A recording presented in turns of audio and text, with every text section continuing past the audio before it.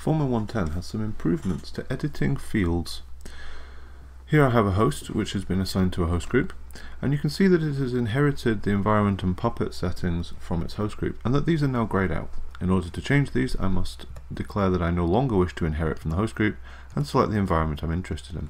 For passwords, we now show that the password has been set from somewhere else, and that to edit it, you must first click this edit button and set the password you're interested in.